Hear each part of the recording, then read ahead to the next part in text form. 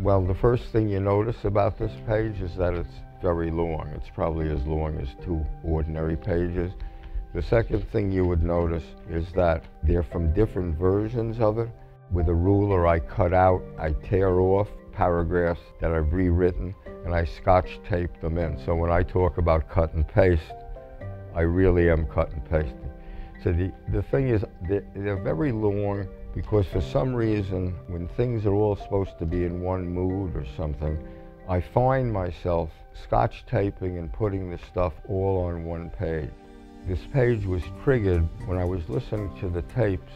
Johnson taped a lot of telephone calls, and he had, in my opinion, forgotten to turn off the tape.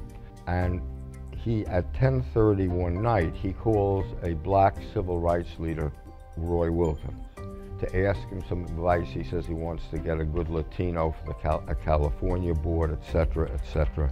But at the end of the call, it's Christmas Eve, as I recall, or a day or two before Christmas. Johnson says, "Good night." But Wilkins doesn't hang up. He says, "Now, Mr. President, may I say just a word for you? Please take care of yourself." And Johnson, you hear him on the phone, he wants to get off the phone and says, I'm going to. But Wilkins says, "Please take care of yourself. We need you." And he says, "Remember, Mr. President, Merry Christmas, and remember, please take care of yourself." Very good. I'll check with him. Now, Mr. President, may I say just a word to you? I hope you're going to have first a Merry Christmas. Thank you. Merry Christmas as you can. I hope you get away. All right. Down in Texas. And I'd like to say this to you. Please take care of yourself. Well, I'm going to. Please take care of yourself. We need you. Now, I'm in your corner. All right, Mr. President, thank you so much. And remember, Merry Christmas. And remember, please take care of yourself. As I'm listening to it, you say, why did Johnson mean so much to the civil rights leader that he would repeat it in this earnest, almost begging tone of voice? We need you. Please take care of yourself. And you go back through Johnson's whole life, where you say for 20 years in the Senate, he was not only a vote for the South against every civil rights bill, against every anti-lynching bill, every bill for 20 years. And he was not only a Southern vote, but he was a Southern strategist working to defeat the Civil Rights Bill. Then, of course, he changes.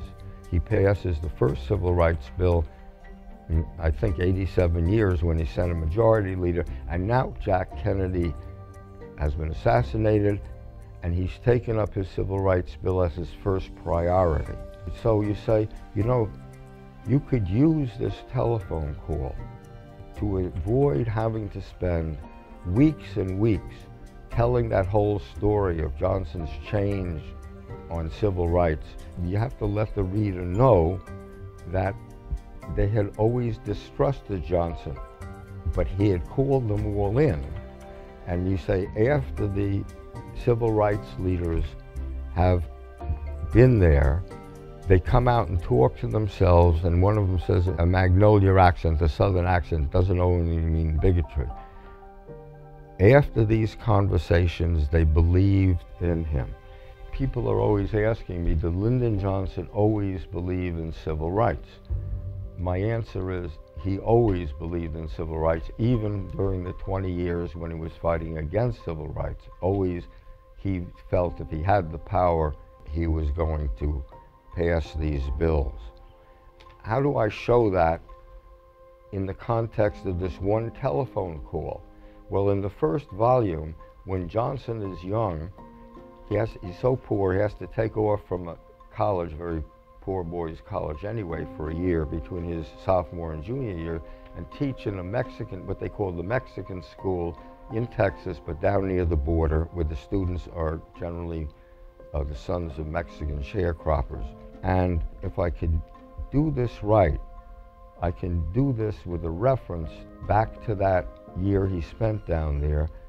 And I said, the way to show that he always really meant to do it, was that he didn't just teach the children, he taught the janitor, a guy named Tomas Coronado. So I finished the call, I said, and remember, please take care of yourself. Then I wrote, and if Lyndon Johnson, dealing with these leaders about matters which concerned at bottom the color of their skin, if Johnson was fooling these men, he was fooling men who were, where color was concerned, very hard to fool, wasn't posturing.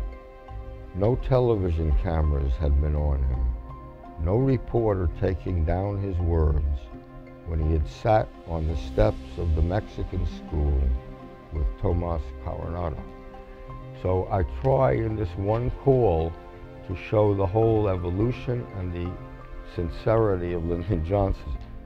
I'm always trying to say that what I believe is that if you want people to read nonfiction, history, biography, it has to be written on the same level and with the same care as great works of fiction.